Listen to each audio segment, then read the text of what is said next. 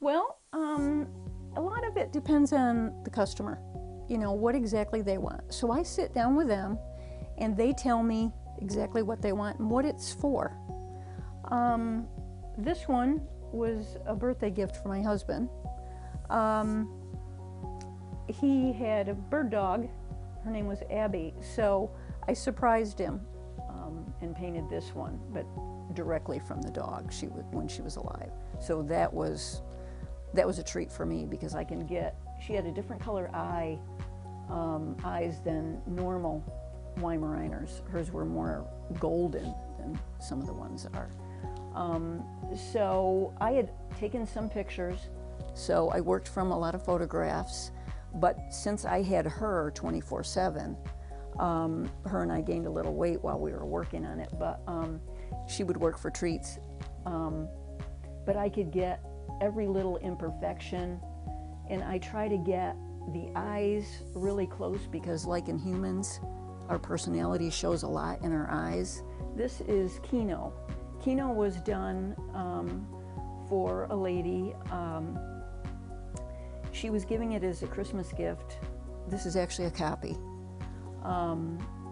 She was giving it as a Christmas gift and said, Diane, we got to work, you know, kind of quiet on this one. Kino was getting older, and she knew that her boyfriend loved Kino, and they took Kino to the river all the time. Well, they didn't have really good pictures of Kino in the river. So I worked with many, which a lot of times that's the case.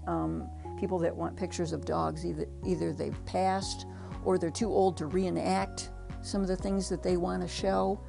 Kino's favorite place was playing in the river, so that's where they hung out with his master. And he always would be flipping his tail and all excited, and you know, that was his thing, getting in the river. So she sent me a ton of pictures, and I pieced them all together. I drew it out. I usually put the background in just quickly, just the colors so I can get a feel for it. Mm-hmm. And then I start working on the center, and then I go back out and I'll put all the details in. The work really depends on really good pictures, and like I said, I work with many, so I'll bounce back and forth between some of them to maybe get what the eyes look like, what the teeth look like, and the tongue, because not everybody's got a perfect shot to give me. So the lighting has a lot to do with it. It's just all personal taste for each one.